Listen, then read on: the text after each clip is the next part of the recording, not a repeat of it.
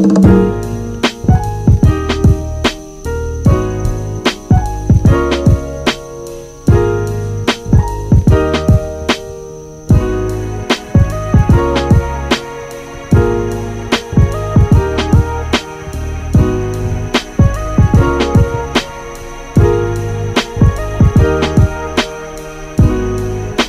this is behind the scenes of the HQ. This is where the grit is made. Have my coffee, as always. Got the boomstick in case we want to listen to music. This is by far and away the best portable speaker that you could buy. I think it retails for about $200, but I got it last year on Black Friday for like $75. So stay tuned on Black Friday for the deals.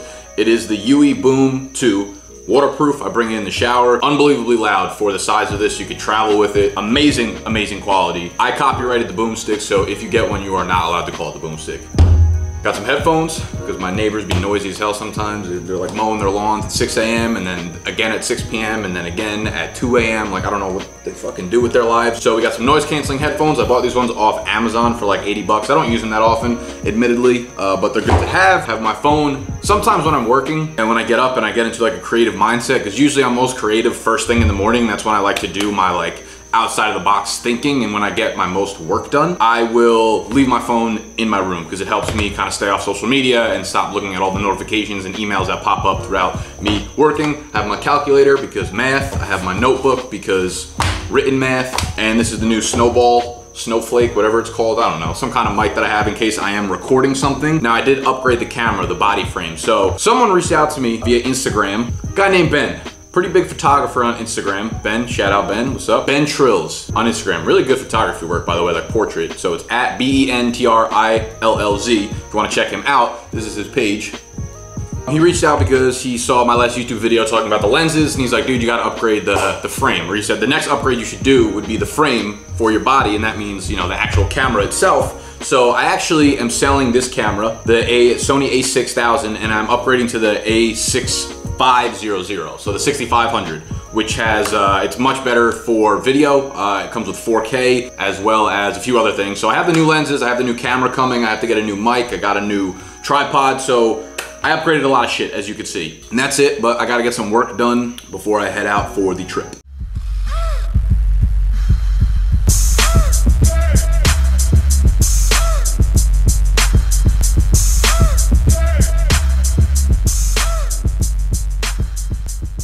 So I'm leaving for Denver tomorrow morning. I'm super excited for it. Only thing is, I checked the weather, and I know tomorrow when I get there, it's gonna be 85 degrees all day. By the time I leave next Tuesday, it's supposed to hit like 50 degrees, which means I'm going to have to be packing a lot of different clothes. But the types of clothes I want to talk to y'all about today specifically are jackets, because winter is coming. This ain't no Game of Thrones shit. I want to talk about style, some fashion, some apparel, because jackets are probably the staple of your outfit outside of denim in the winter. So I have a lot of jackets, and I just wanted to show you guys some of the jackets I have. They're all extremely affordable. The majority of them are $50 or less, but I want to show you, I think it's like 6 or 7 jackets that I constantly rotate in and out of my wardrobe throughout the winter. So the first jacket we got up on my list is just the plain bomber jacket. Now I know these have come into style over the last few years, but I suggest getting one for yourself. This is just like a navy blue bomber jacket. This is actually from Gap. Probably the only piece of clothing I own from Gap. This was, I believe at the time I bought it like last year, maybe 55 bucks. And I'm sure Gap has sales or coupons that you can use, given that they're like a big brand store. So this is simple. What I would suggest, guys, because you know it's 2018, this is kind of the style now. They should end, for the most part, unless it's a longer jacket, they should end right where your pockets kind of are, right where the top of your pants start. The shirt that you have underneath should be a little bit longer, or should match where the jacket ends as well. And you want the, you want the jacket sleeves to kind of end right by your wrist. You don't want them to be too long, and that's when the jackets start looking kind of baggy or kind of shitty, you know. So you want like a slim fit kind of style of jacket, and that's exactly what the bomber jacket does. And I will link all of these, all the stuff that I talk about throughout the videos, whether it's like tech or products or apparel. I will try to find them on the website that I bought them from, or wherever I got them from, and link them down below if you are interested in getting them. So this is the bomber jacket from Gap, navy blue, size medium. And for reference, I am like 5'10", 5'11", about 165 pounds. Next up, we have just this tan beige parka jacket. Not really sure what parka even stands for, but this one's a little bit longer. It's good for like fall and probably, you know, on a less chilly night in winter. None of the jackets I really own are great for actual winter, but I'm more about style than that. You could throw on, like, there's room underneath here, so you could throw on a sweatshirt, you could throw on some other big article of clothing underneath if you want to. And again, you know, I like to have them small and kind of tight around the wrists, but this is a little longer and they got a little string in case you want to tie it down a little bit. But this is one of my favorite jackets. It comes with the hood and everything, kind of multi-purpose, and I like to get a different variety of jackets just because they match the different jeans you have and, you know, a lot of different colors and whatnot. So this is the parka. I believe I got this one from H&M, maybe for 50 bucks. Next up, we have one that's kind of similar to the parka. I would almost call this like a Kanye jacket, right? Because everything Kanye does now comes in either like tan or some kind of like navy or forest green. Just like another very slim fit jacket. It's kind of like the parka, but it's different material. This one's a lot slimmer, it's a lot tighter to the body, and I think it's a little too tight if you try to zipper it up, but it's a lot longer as well, and it goes down pretty far. Now this is not gonna be everyone's style, I understand that, so this is probably the most like kind of outlandish jacket that I have. Like I said, it's kind of like the Kanye style where it's pretty noticeable and it might look a little weird. It's even got the strings coming down, but this is my style, so I feel comfortable wearing this out. It's just another jacket to kind of add to the wardrobe. It is in forest green and it's actually a size small. So a lot of the clothing I get, right, like I said, I'm 165 pounds, 5'10". I would fit in a medium. I could fit in a little, this shirt might be a large, but depending on most of the stuff that I wear that is long sleeve, so like button downs as well as jackets, I usually have it at a medium or I size down, because when you size down, it gives you a slimmer fit. Like, it's not supposed to do that, right? But it gives you a slimmer fit around the body as well as a slimmer fit around the arms. So when you're looking at long sleeve stuff like jackets or button downs, I would suggest, you know, even if you think the medium fits you well and you're a medium, try the small and just see how that fits, because it might actually fit you better and it might fit your body a little bit better. So see, that one I have in small, the other two are in mediums. This one, obviously, you gotta have a pea coat. You gotta look professional if you're rolling up to business meetings or if you're going out on a date or something like that. So this is just a nice fitted pea coat. I believe I got this from Nordstrom Rack. This is definitely the most expensive jacket that I have. I think it was about $100, but I'm perfectly okay investing in a jacket that's, you know, $100 or more if it fits well. This one kind of shuts off right here. There are ones that go longer, but I'm not really into like the really, really long style. I think this one fits me well. And I even like kind of like to pop the collar on pea coats. Now, I wouldn't normally wear a t-shirt under this. I'd probably wear something else, but we'll get into that in another video. Nordstrom Rack, I think it was like $100 or $110. Let me see the company that it's by. I would suggest getting yourself a pea coat for sure. This is by Kenneth Cole, Reaction. Ooh. I think this is my last one and probably my favorite one. I also have a bomber jacket in black, but you already saw a bomber jacket, so it don't matter. The denim, baby. I fucking love denim jackets. Now, a lot of people will make fun of you for going denim on denim. Oh, it's the Canadian tux or whatever the fuck they call it. Listen, motherfuckers, if you look good in denim on denim, rock the denim on denim. Not really. Don't do the same color. Don't be like Justin Timberlake where you're wearing washed denim on washed denim. But like black denim, I don't really mind. But you should be wearing some kind of chino pants. Like these are dark blue chino pants. That would go well with these. You're supposed to mix and match the materials if you go with denim heavy on top. That being said though, I love this jacket. I love how it fits. You know, it cuts off right at the top of my pants. It's a nice fit around the wrists and it's nice and slim around the arms as well. I mean, you could roll it up. This is probably one of the heavier coats I have. So you can get a denim jacket that looks slim and is still like very warm throughout the winter. And there's a lot of different ways to wear this. Obviously you can wear it down. A good style with denim jackets is wearing like a hoodie sweatshirt. Go cop yourself a big dog hoodie sweatshirt, throw it on under the jacket and you've got yourself a nice, you know, a nice casual, but also you can go out in that kind of outfit, right? Denim is always good to go out in. It's kind of like a universal material that you could wear to a lot of different settings. So we have the parka, the bomber, another parka, denim, pea coat. If I had to narrow it down to 3 jackets, I would probably knock out the 2 parkas. I think pea coat is good because it's obviously professional and it looks really good when you are doing things that, you know, you need to be a little more formal for. I think denim is super universal. It's also a little bit warm. You could wear it when you're going out. You can wear it to a friend's house. You can wear it like any night pretty much. And it keeps you a little bit more warm than the bomber jacket. The bomber jacket is more of a stylish look, very slim fit, and you could wear it, you know, spring or a less chilly winter night. And the denim jacket I forgot to add is from ASOS.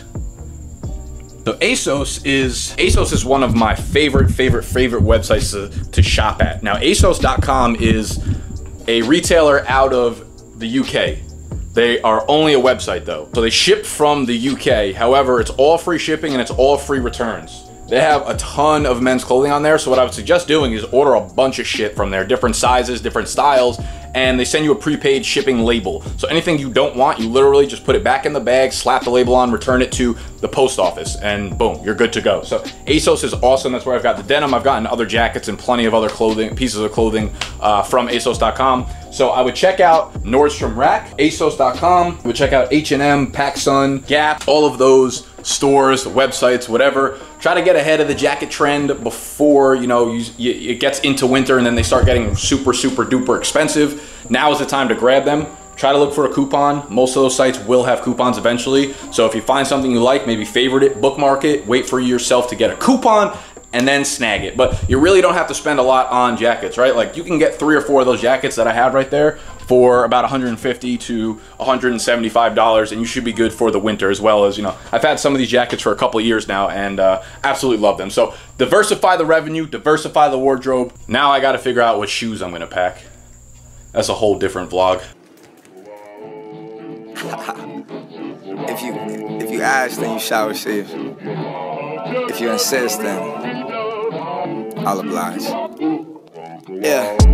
They know my history, so they bring up the past. When I step inside a booth, they expect me to spaz. I just hop inside a Rory, I'm driving it fast. I love to roll up some gelato and listen to jazz.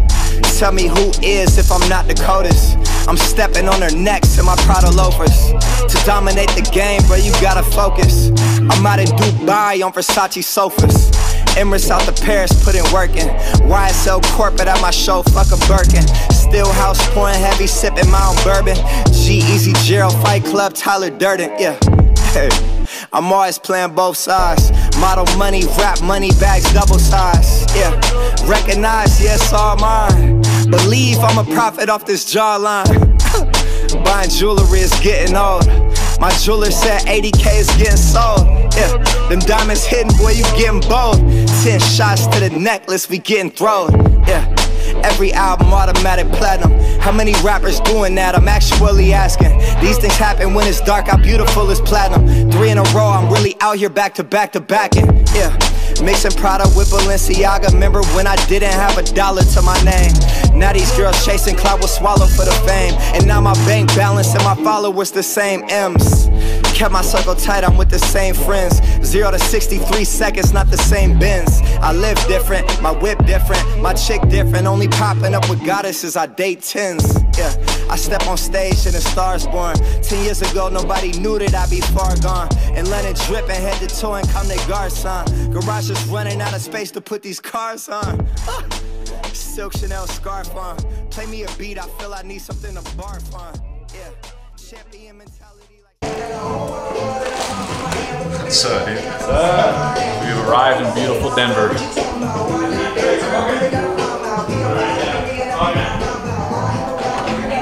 This is the Airbnb for the weekend. Man, it is beautiful out here. Is this widescreen? Yeah. That looks even cooler on widescreen, huh? Hot tub, mountains. These are my marketing clients. They just told me to fly out here. Let's get after it for a weekend.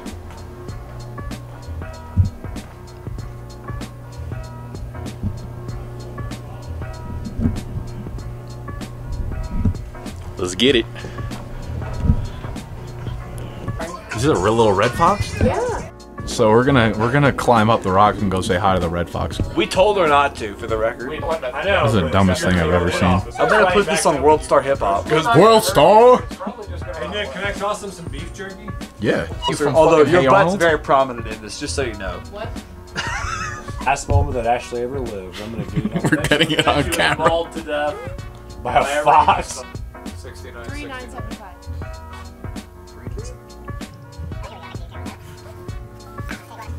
I should have gave you the bag up there. How heavy are those? Ah! I'm gonna really dig.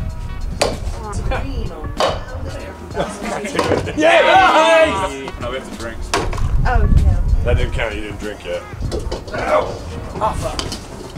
No, it you counted, need to have your motherfucker. The last time I progressively put on more one. Yeah. It was pretty bad. You're gonna freak it out. Yo, this thing is a fucking monster. Oh, wait.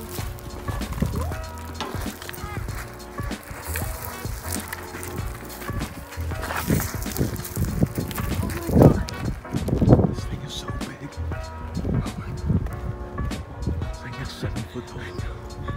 What if he just looks around and starts charging at us?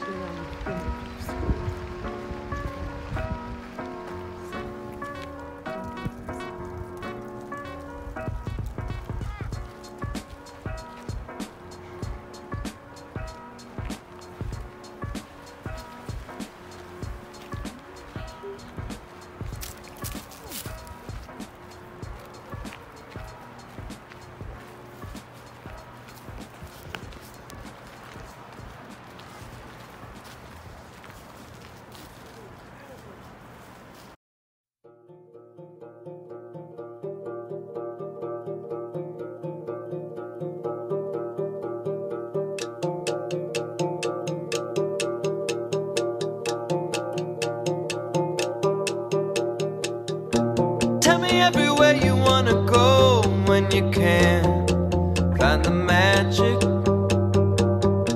Tell me everywhere you wanna go when you can find the magic. When you can find the magic. I was being young, I was being dumb. When you can find the magic anymore.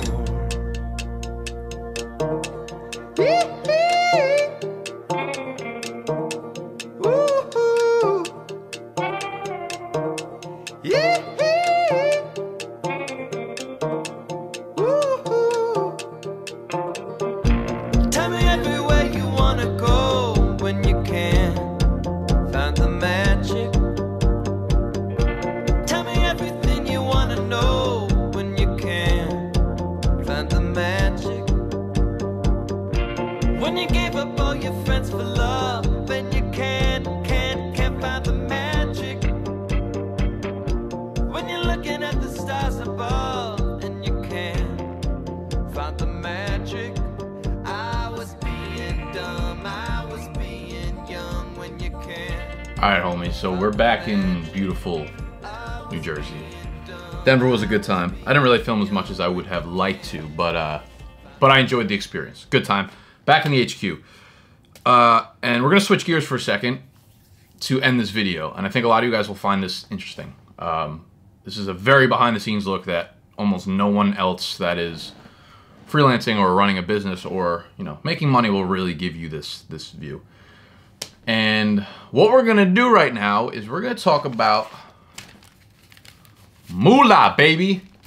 We're going to talk about some money. Money. We got envelopes of that money, cash.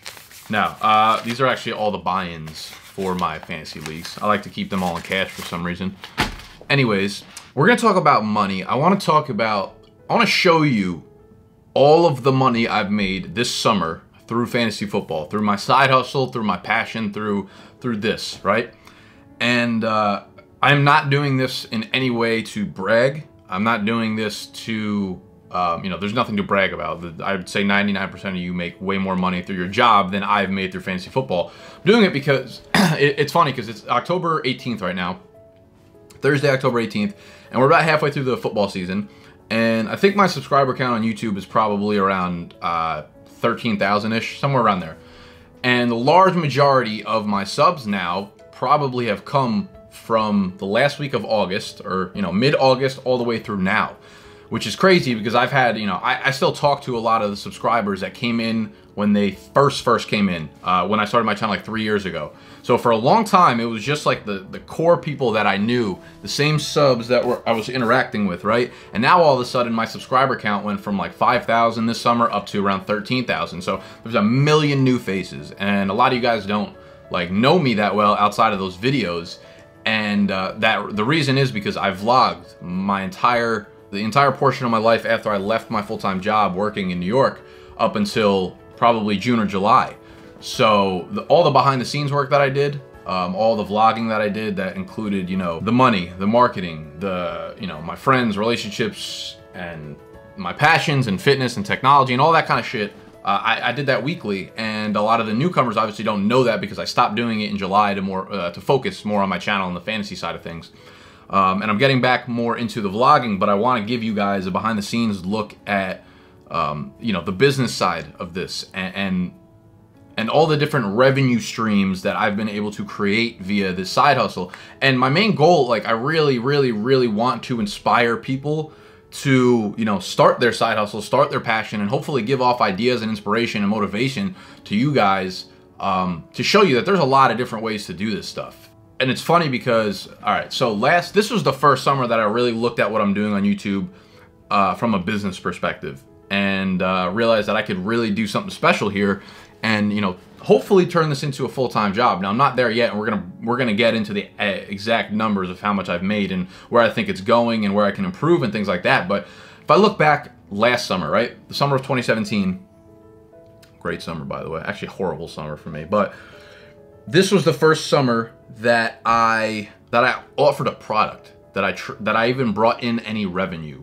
And it was the draft guide, right? I made this e-magazine and I sold it for $4.99. If you're an OG of the channel, if you're a fantasy football OG, you remember that one probably. It was pretty shitty. It was like, I mean, the content inside was good, and that's what I always key down on making sure the content is good around everything else. But the magazine itself was not very aesthetically pleasing, but I did the best I could. I sold it for $5 a pop, and when I did this was the first thing, like I said, I've ever sold via my YouTube channel. And I was definitely nervous selling it. I had no fucking idea if anyone was gonna buy it. I had no idea if anyone cared. Like, if, you know, that's when you start realizing, that's when you get a sense of who your audience is, who the people, who your customers are, how much loyalty your customers actually have to your brand. When money is on the line, that differentiates a lot of things for you and gives you a much clearer picture. So, last summer, I sold the draft guide for $5. I sold just about 200 copies, give or take. So I made $1,000 off the draft guide. At that time, I was like, that's fucking awesome, right? Like $1,000 for making this draft guide. And I'm looking at it and I'm like, you know what? Like, I sold 200 copies off an audience of like 3,000 to 5,000 people, right? And I realized that my growth jumped up last summer from about 500 to 5,000 subs. It 10x'd. And I'm looking at this summer and I'm like, I think, you know, a similar growth pattern is going to follow. And obviously it wasn't that drastic. I didn't go from 5,000 to 50,000, but we more than doubled. We almost tripled our audience size. And with tripling your audience size, that obviously means you are tripling your customer base, the amount of people that could potentially buy your product. So I'm like, okay, if I focus on this as a business opportunity, there's a lot of money to be made, right? And that had never been my point of starting this channel. That had never been my initial like thinking, right? I had never put money first, and I think that's why my brand has built like a loyalty. And I feel like the subscribers are all, Steve calls them like a fucking cult, that a lot of you guys are. It's funny because, you know, I see the same people and we always like talk about the same shit, my subscribers, and that's because I built loyalty over years and years of just giving off free value, and it had never been about making money until this summer when I realized that I could. And it's not like it's not sales first for me. That's never gonna be my thing. That's never gonna be my motivation. But I think if you have a lot of value to give, which I realize that I do to my audience, then you're almost doing them a disservice by not offering them that. And what I realized, I put out a video in the beginning of the summer asking you guys like what you wanted. I was like, you know, what products, services, what specific tactics, or, you know, whatever would you guys buy? Like, what do you want to see? And I was surprised that the majority of the comments in that video were based around exclusivity and access to me and like a community feeling. And then it hit me and I was like, geez, these people don't need me to give them statistics and numbers and stats and this kind of shit in terms of product offerings, because there's always going to be someone better than me at making Excel charts and, you know, running the numbers and giving you DFS projections and that kind of shit, right? I don't need to be doing that because there's a million people that do that. What they want from me, since I've built up this brand loyalty, is access to me. And I realized like that it needs to be community based. It needs to be brand building and community based in order to scale things. And that made sense because I immediately thought of like the fantasy footballers, right? They do offer products. They offer like their draft kit and a few other things, but for the most part, they are making their money and their revenue from a community based podcast. And they're the biggest in the business. There's no way anyone is making more money than the fantasy footballers right now. And they've done it through that brand loyalty. So I started thinking, you know, I've been, you know, and it's an ongoing process, and I definitely have not refined it to a T, and there are a million things I need to improve upon going into next summer, but I'm proud of what I've pulled together considering. So I made $1,000 off the draft guide last summer, 2017, and then probably through YouTube AdSense, maybe another $1,200 or $1,300. And we'll get into this because a lot of people are like, oh, how much do you make from YouTube? You make fucking nothing off YouTube AdSense. In terms of the revenue that you bring in, it is nowhere compared to the amount of money you can be making through other revenue streams. So I want to get into exactly what my revenue streams were, how much I made from them, and, you know, hopefully projecting my growth for next year. And I've actually not sat down and broke down exactly how much. This is the first time I'm going to be doing this with you guys. So this should be interesting. And I have a list of, I have on my mind 8 different revenue streams that I pulled in from fantasy football alone this summer. And the first thing is the draft guide sales, because that is the majority of the revenue I made. Now, like I said, last summer, I sold it for $5. I sold 200 copies. This summer, and last summer, I don't think I put it on sale until about August. So this summer, I was like, you know what? Fuck it. I think I'm just going to offer them a pre-order, right? I had not even started it. I had no idea what was going to be in it. I didn't know what I was going to improve upon, where I was going to make it, blah, blah, blah. So I think it was either in April or May, and I was like, all right, y'all. So I'm putting my draft guide on pre-order right now, and if you buy it right now, you're going to get it for a discounted price up until July 1st. On July 1st, I'm going to raise the price, though. So it was like demand, right? And that's something you have to create within a product offering. Why are people going to purchase it now as opposed to 4 months, right? You don't need the draft guide until late August. But I had people purchasing it everywhere in April, May, June because they knew by July 1st, they were going to get a cheaper price. So what I did was I priced that pre-order price at $20. And I was nervous as shit to do this, right? I was thinking maybe 10 bucks, maybe 12 bucks. Because my mentor, my business coach, was telling me, he's like, dude, you got to up the pricing on this thing. People will buy it. You have an audience, you have a loyal following. He's like, they will purchase the price point that you offer to them. And I was really nervous because, like, you know, people are only willing to purchase something that's so expensive in the fantasy community, right? Most of these draft guides go for around, you know, 15, 20, 25 bucks. So when I put it at 20, I was almost like, oh, the audacity of me. Like, I'm an asshole. No one's going to buy this. So I put it at $20, which is 4x the price that I put it at last year, right? It was $5, put it up to $20 on the pre-order pricing. And I'm going to actually pull up right now exactly how much we made from the pre-orders. This is an Excel sheet, right? I exported all of the orders I've had from Shopify this year. And this is like the database. This is the dashboard, I guess you could say. And it gives you a quick look at, you know, the sales and stuff you've had, and you can put in the different date ranges and whatever. So I went back to, I think, like March 1st up until today, and it'll bring you all of the sales and stuff you had. So I just exported it to an Excel sheet so I can easily filter it. And what I did was I filtered it to the draft guide, because there are other products that were in this, you know, purchase guide. There's apparel and stuff, which we'll get into. So I went with the pre-order, and I switched the name of the guide a few times because when it went from pre-order to regular order, I had to switch the name so it exports as different items, like the name of the item is actually different. So we have pre-order. I think this also fits into it. So this is the number of pre-orders and the sales we've had from it. So we're just gonna highlight this line. If you're an Excel person, you'll know what I'm doing. We'll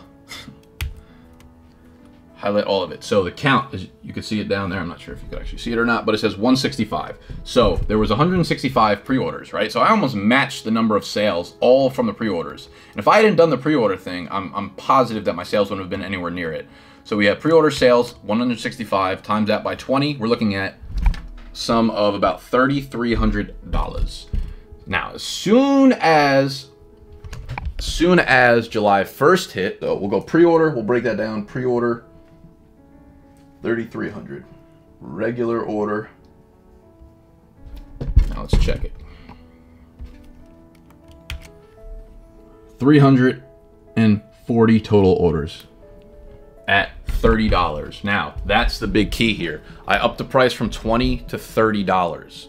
That was another big step for me. I was very hesitant to up it to $30. And this is just a lesson I have learned from, you know, going off on my own in terms of money and in terms of charging. Because every time I've charged a price that was higher than the previous price, I would get super nervous to do. And I was like, people are gonna pay for this, blah, blah, blah, blah. If there's one thing I have learned through charging, whether it's B2C, like business to customer, or B2B, whether I'm charging for my marketing services, it's that people will pay. People have a lot of money in this world and they are willing to spend it if you are offering them value. So I'm wondering if I had upped the price to 40 or 50, if people would have still bought it. Probably not. I think the highest I could have gone was $30. And as you can see, there were 340 people that purchased it at $30. And we're gonna do the math on this. We're looking at $10,166.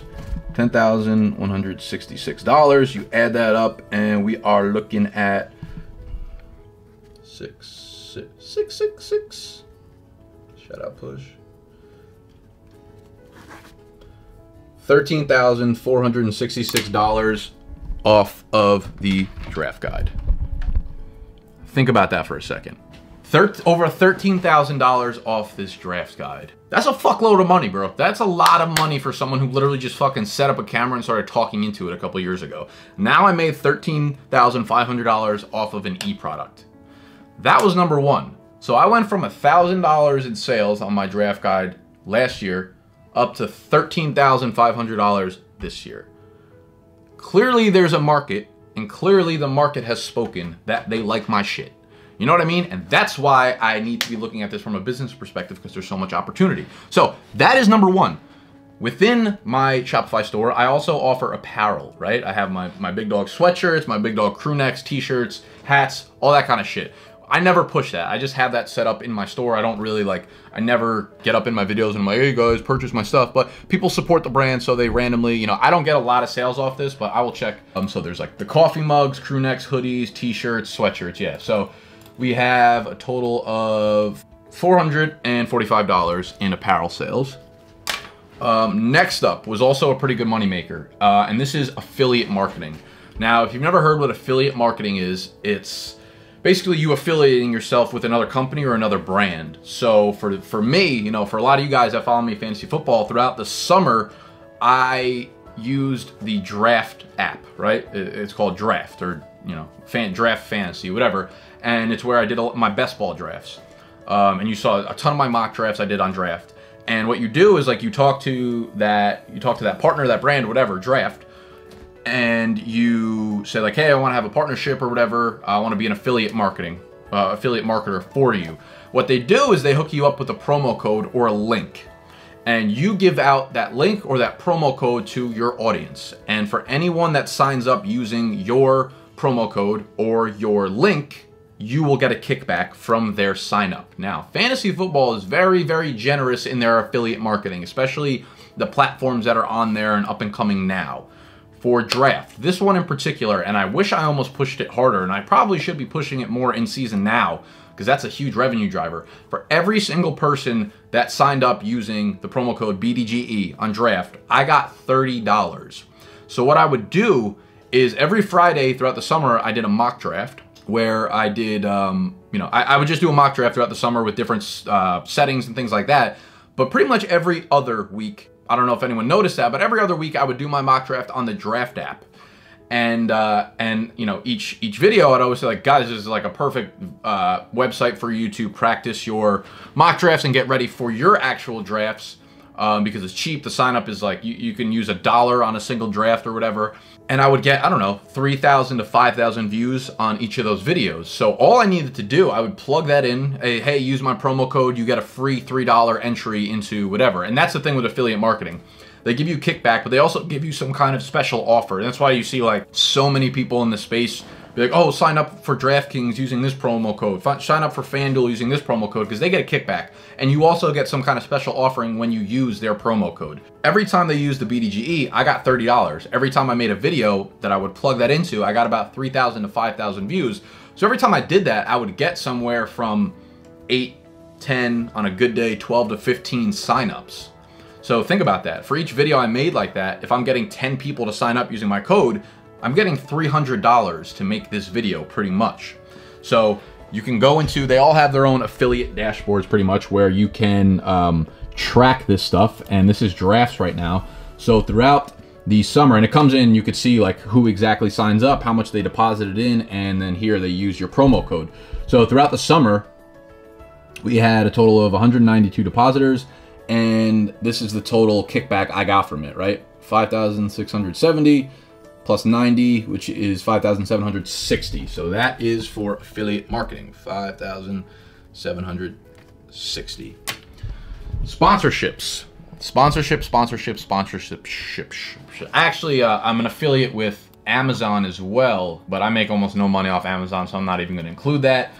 And I'm an affiliate with Fantasy Jocks too, but they're already a sponsor pretty much for my video, so I'm not going to include them in terms of the affiliate marketing. I only made probably a few $100s off that. But sponsorship. The sponsorships are not affiliate marketing per se.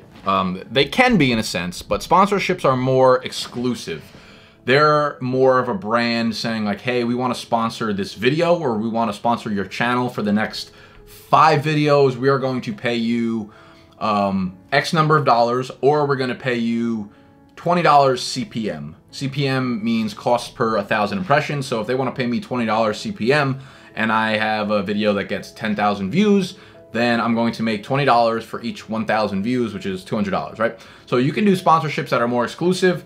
And the sponsorships I've done so far this year, I haven't done a lot of sponsorships. I don't really use them much. One, because it's hard to find sponsorships that are super authentic, you know, products or services or brands or apps that I actually use, that any sponsorship that I'm going to promote, I want to make sure that I use or that I see my audience getting value from.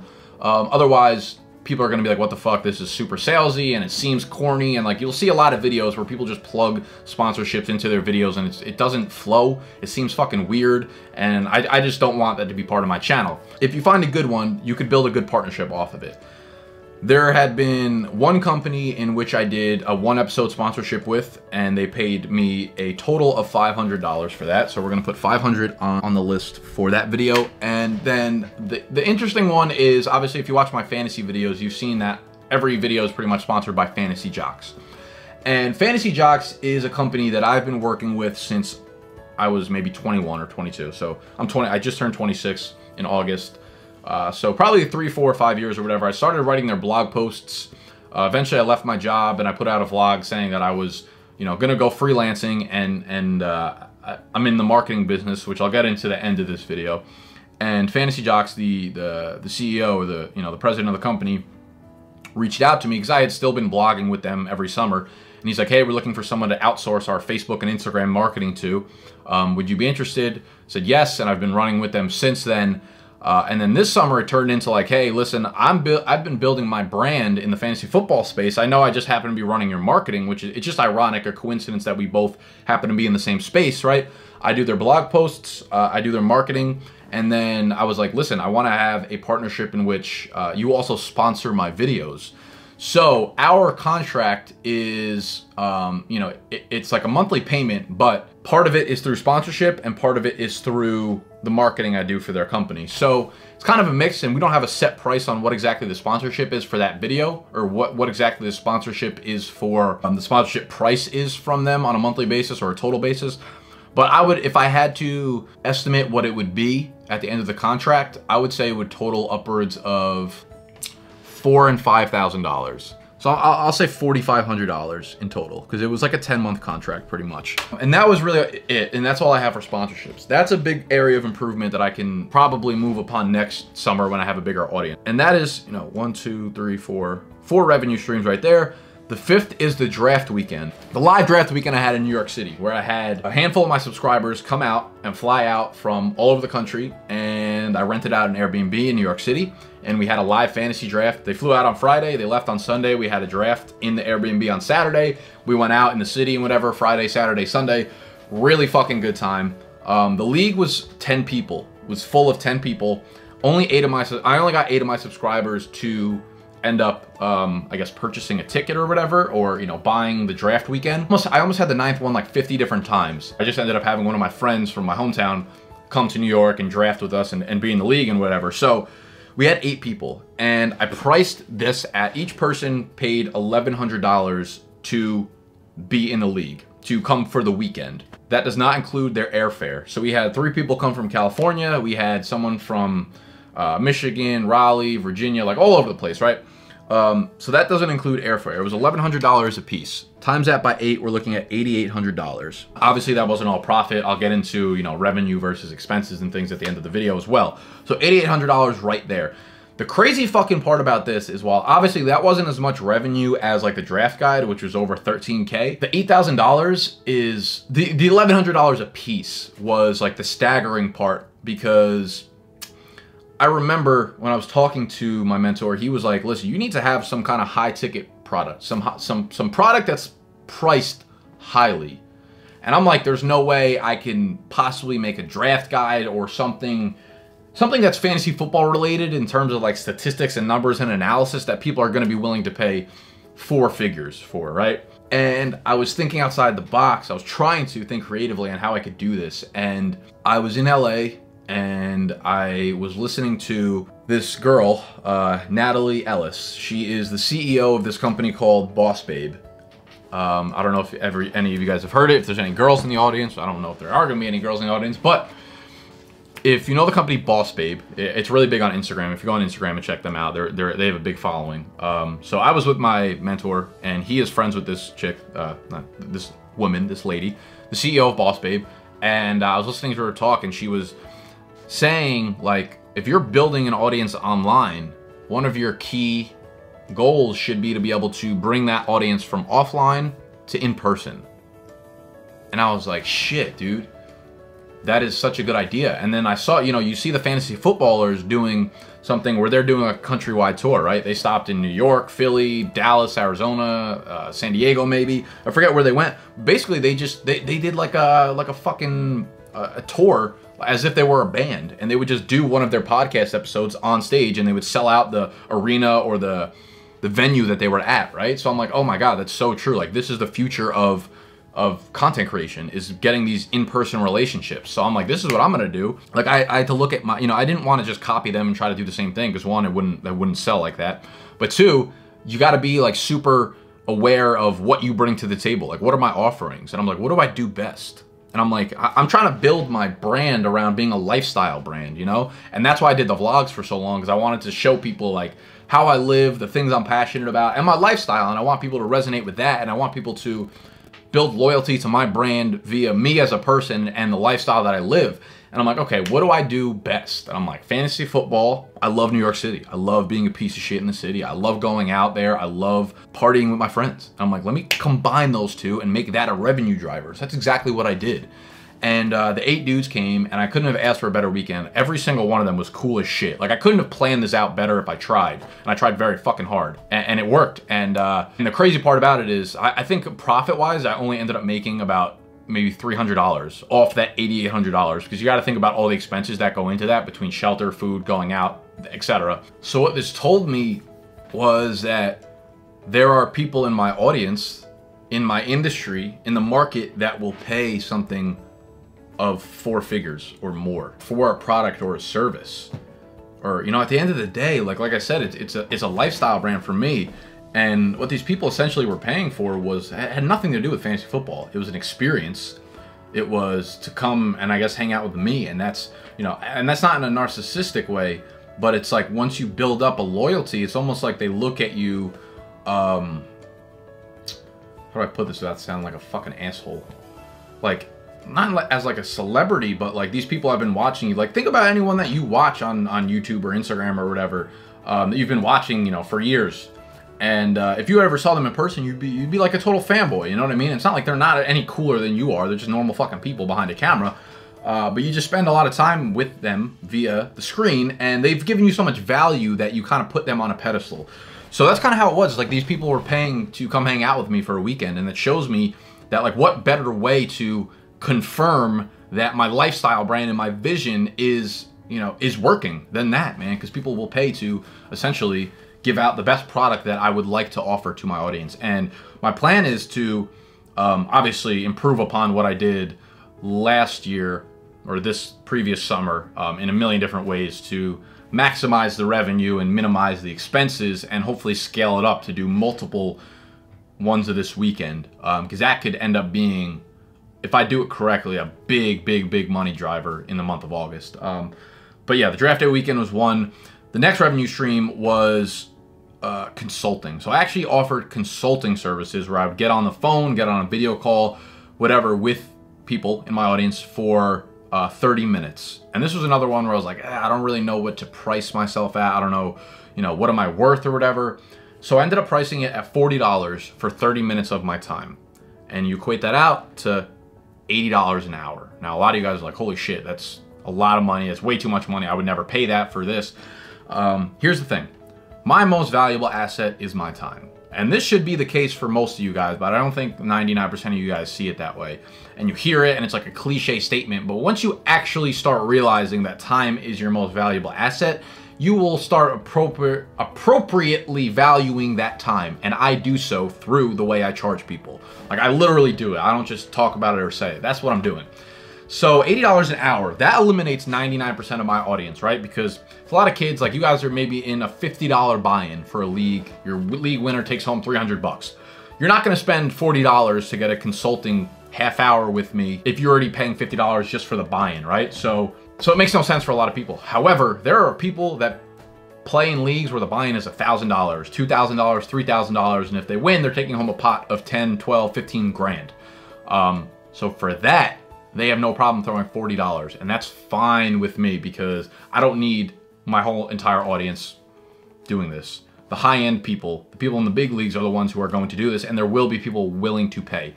That being said, admittedly, I only got on, I think, 5 calls this entire summer, which is fine because it does take a lot of time out of my day doing those things and prepping for them and whatnot. So 5 calls times $40 for the half hour equates out to $200. So that was the total for consulting, really nothing there, but that's something I could definitely improve upon if I even brought in, I outsourced that to other people to take those calls. That's something, you know, these are all just different revenue streams that I'm kind of testing out and seeing what works best for me, what's the biggest revenue stream driver, where can I improve upon, and what will be my main focuses going into next summer, right? It's all trial and error at this point, because this is a path that no one has done before. There are obviously YouTube people and content creators that are making tons of money and they've done a lot of things, but this, like, uniquely to fantasy football, you've never seen it done before. And I need to experiment and see what works for me and improve upon those things.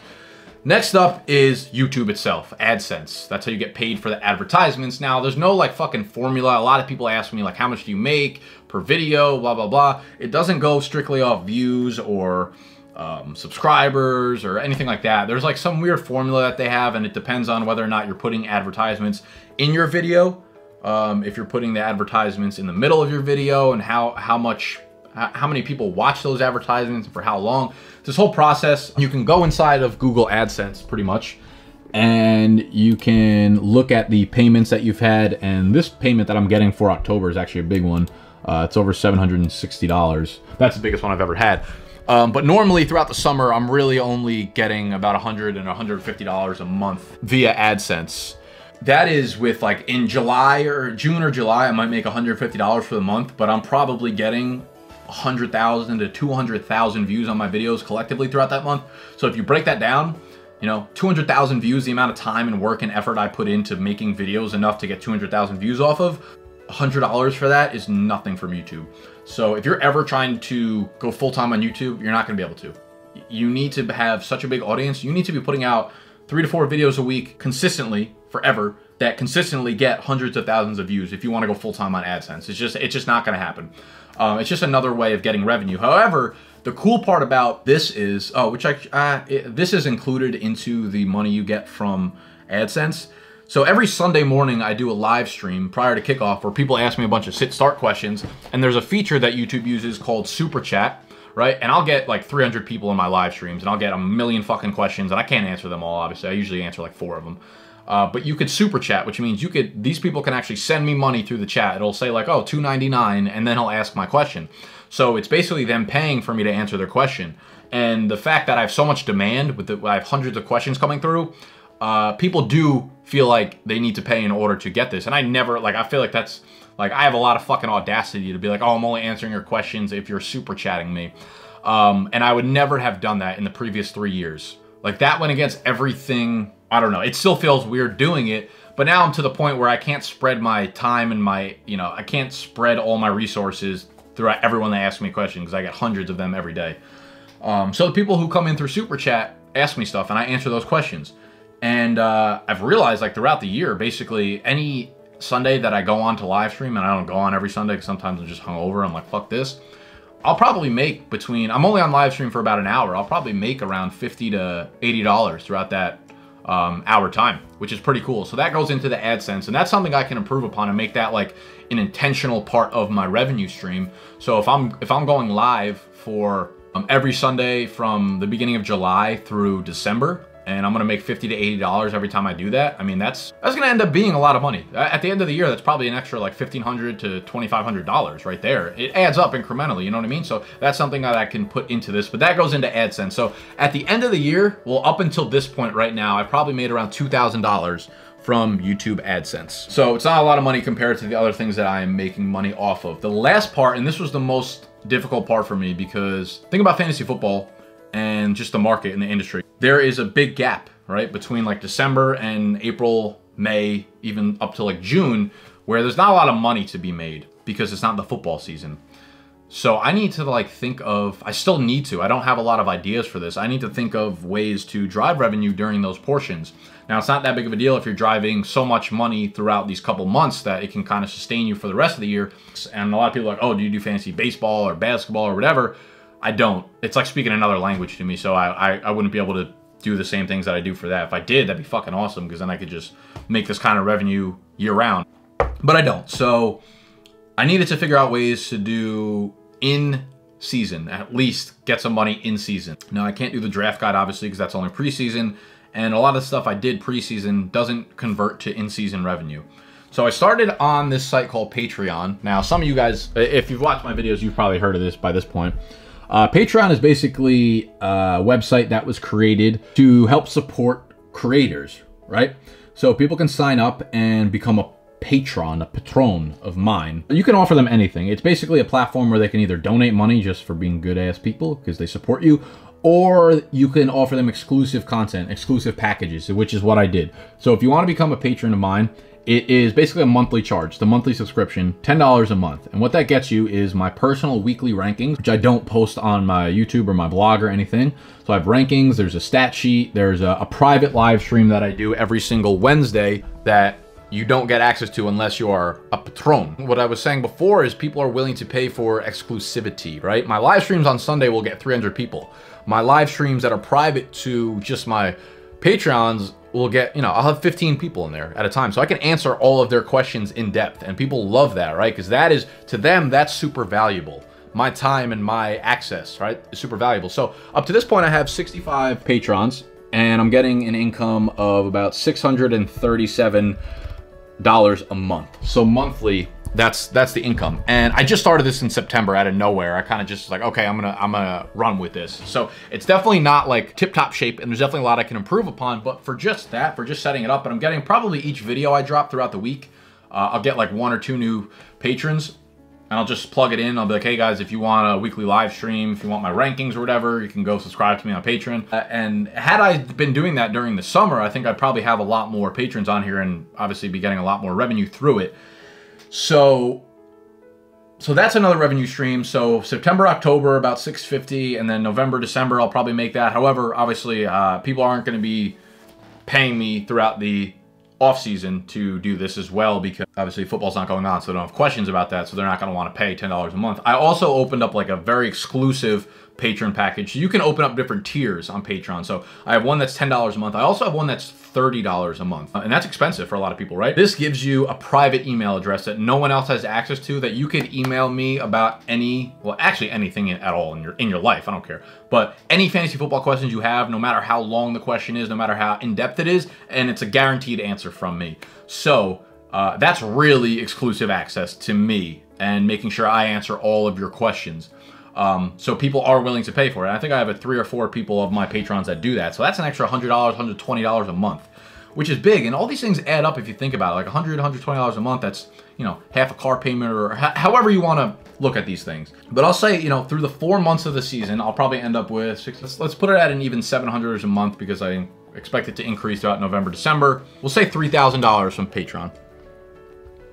And those are the revenue streams that I've been able to pull together through fantasy. Now, the big opportunities I see are advertising. If you listen to any fantasy football podcasts, any big ones, like the Fantasy Footballers, they have, you know, Dollar Shave Club, they have the Sleepy Mattresses, or whatever, you know, the different mattresses. They have Vivid Seats, they have StubHub, all these big sponsorships that pay them to plug them into their videos. And that is a huge opportunity that I see that I can have next summer when my audience is bigger. And I can't imagine the number of dollars that they bring in just off their sponsorships and plugging those companies in for 30 seconds. The CPMs are probably between $20 and $40, and the amount of streams that they probably have on their videos or their podcasts, tens of thousands, if not hundreds of thousands of people. They're making so much money per episode doing that stuff. And that's an opportunity, because I did not take advantage of that throughout the season. And I'm getting probably around 10,000 views per episode. You know, 10,000 views an episode, if I have a company pay, even if they paid me $15, which I would never let them charge me that much, $15, that's super cheap for the loyalty that I have with my audience, as well as being on YouTube. YouTube is, I'm so glad I built my platform via YouTube, because that's the most like personalized platform to build a connection with your audience. So even if it was like $15 and they charged a $15 CPM, or they gave me a $15 CPM, and I was getting 10,000 views per video, guys, that's $150 a video. If I do 3 videos a week, that's $450 a week. Price that out 4 weeks throughout the month. That's an extra $1,600 to $2,000 a month over the course of the season. You know, that could be an extra 10 grand or an extra 20 grand if I do it correctly. So all of these things are just so much opportunity, and as my audience grows, all of these things are going to grow with it. So we're gonna total these up right now. I'll use my phone as a calculator. So we have 13,500 from the draft guide. We have 445 from apparel. I'm gonna put it at 6,000 for affiliate between Draft, Fantasy Jocks, Amazon. We'll put it at $4,500 plus 5,000 for sponsors, $8,800 for draft weekend, $200 for consulting, $3,000 for Patreon, $2,000 for AdSense. Wow, this is actually a lot more money than I thought. All right, so this is the final pull-in. So we're almost at $40,000. Just off fantasy football, guys. That's fucking insane. Jeez, okay, so that's like $40,000. And last year, like I said, last summer I made probably around $2,000, guys. So that was the incremental jump I made in terms of revenue and in terms of money. However, you gotta understand that there are expenses to all this stuff. This is not just straight profit, right? Revenue is just the money you bring in. Profit is the money you take home. So you have the revenue, but there are also expenses. You take the revenue, which is that, minus the expenses that occurred, and that is your profit. So for the large majority of this stuff, the investment is not an expense, it's a time. It's time, right? I put a lot of time into doing the research for my videos, putting that out, and those kind of things. So that's the biggest investment. However, I do invest in equipment, my computer, I invest in upgrading my camera, in the microphone, in the, you know, the other accessories and all this kind of shit, and my mentor, my business coach, my books, education, all these things are business expenses, and they're gonna happen year over year. You're always gonna be wanting to upgrade things, you're always gonna be wanting to up the production. Those are the expenses that go into it. Draft day weekend, like I said, I only made probably $300 or $400 off the weekend. So if you take away about $8,500 in revenue, you're still looking at about $30,000 in profit, which is fucking crazy.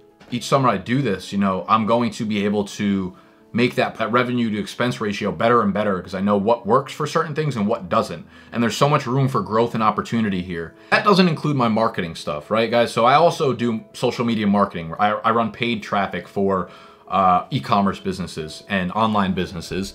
So none of that revenue brings that into account. And again, I'm not doing this to brag. I'm doing this just to look. This is almost just like me looking back and kind of, you know, I never step back. I'm always stressed, and I'm always like, I could do better, and I could do better, and I wish I had done this differently. But every once in a while, you kind of got to step back and like, I'm proud of myself for the stuff that I've brought in, man, because 2 years ago, I was working a full-time job where I was making good money, and I took a chance, I took a risk leaving that job to follow a passion of mine, because I had a vision, man, and yeah, I've never wavered from that vision. I've never wavered from the path that I've taken, and it's just cool to see this stuff come to fruition. I don't know, I'm just taking a minute to kind of let this sink in, because I didn't realize that the money was, the number was this high, and plus the marketing dollars I've made this year. I'm probably making more money this year than I did with my actual full-time job when I was working 10 hours a day commuting to New York City. That being said, like, I want to inspire you guys and understand that this is not unrealistic for any of you. If you have a passion or a hobby, I truly, truly, truly, truly believe that if you are able to convey your passion or a hobby to other people and give them valuable information about it, and if you consistently create content around your passion for a few years, you will be able to pull off something like this. Like, I truly believe that is the way of the world, man. And you're not going to become a millionaire. You're not going to be the next Casey Neistat. That's just real. It's not going to happen. However, if you're self-aware with yourself and you realize, like, if I sit down and I'm like, you know, if a few years ago someone came up to you and said, hey, listen, you can quit your job right now. If you work really hard over the next 2-3 years, I'm going to give you an $80,000 salary just talking about fantasy football. Would you say yes to that? Fuck yeah, you would say yes to that. And that is the case for a lot of people. You just have to realize that when you're making that money, like, are you actually okay with that, or do you want to make more money? I knew from the onset. I always said, like, if I can make, you know, $60,000 a year, $80,000 a year, $100,000 a year doing what I love, I would be infinitely happy. You know, I would much rather talk about fantasy football for $80,000 a year than do something that I don't like that much and be miserable and not have freedom over my time for $250,000 a year. And I mean that. If someone walked up to me today and offered me a job for $250,000 salary, I would say no to it in a second, as long as it wasn't something I loved, obviously. But a typical business job, no, I would not take it, guys. I'm telling you, like, I promise you that. There are things that are more valuable to me. Like I said, my time, my freedom, my flexibility, my creative outlets, and my, you know, my drive to improve upon this and building what I'm doing is just, it's so much fun for me. It's awesome. And there are definitely a lot of downsides to it. I won't say that it's all fucking glitter and gold. I put a fuckload of hard work into this. I don't want it to seem that it's easy. Because when I tell you that you could do it if putting out content consistently for a few years, that's the formula, like, that's not fucking easy. That is hours and hours and hours and hours of work a week, translating into dozens of hours of work a month, to hundreds and hundreds of hours of work per year in order for this to happen. It's a lot of fucking hard work, and you do have to be good. But it's very, very possible. And I think we're going to start seeing a shift. I mean, we already have. There's so many influencers and content creators that are making a living off that stuff.